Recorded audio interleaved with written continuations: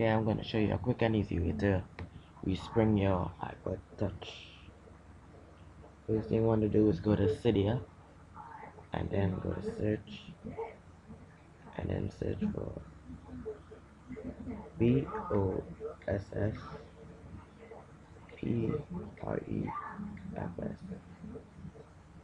Okay, then you click it,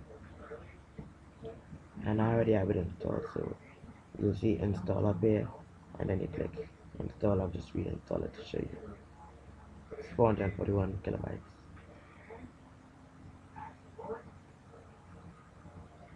Alright, so that's how you install it. Now once you install it, just come out of it, go over it right here. It'll say initializing services, and then what you want to do is you click, you go to power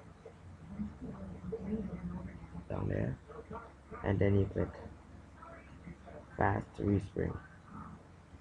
That's it.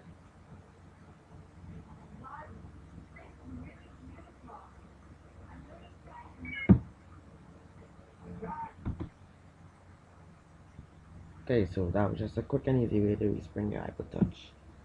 Everything's still the same. Got all the applications. Okay, so that's it for this video, and bye.